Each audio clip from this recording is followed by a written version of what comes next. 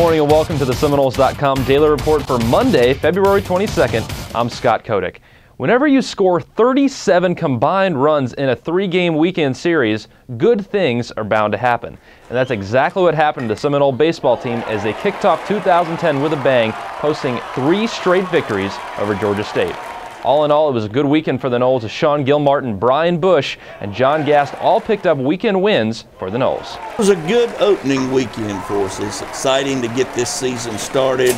The young men are excited. They know there's a lot of baseball in store for them. Everybody was swinging the bats well, played good defense. Our pitchers threw well, and I think our lineup is explosive 1 through 9. Doesn't matter who's in. It's great. I mean, when we're ahead like that, you don't have many worries. The pitchers there's not much pressure. So hopefully if we can do that every weekend, that'd be pretty good.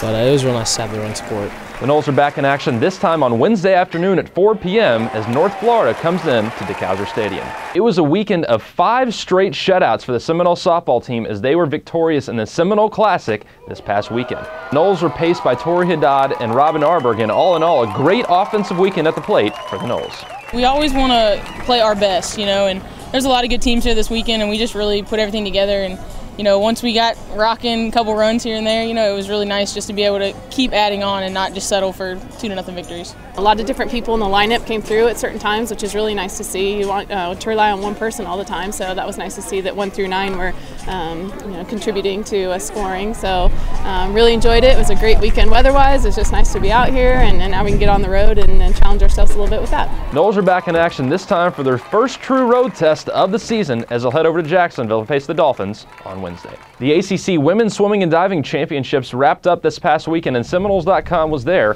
for all the action. Highlights included senior diver Terry Horner winning yet another ACC championship, this time on the 3-meter board. All in all, it was an impressive weekend for Neil Harper's squad. Yeah, it was a great last night for us. I think we came through strong. It was probably our best day. We just had some phenomenal swims in the mile, which got us started. Charlotte Broadbent, new school record. Marissa Harrington, just a couple of tenths behind going that far. It feels amazing. I've really been working hard. I've worked the hardest that I've worked in my entire life over the last few months, and I'm just really glad and excited to finally see it pay off.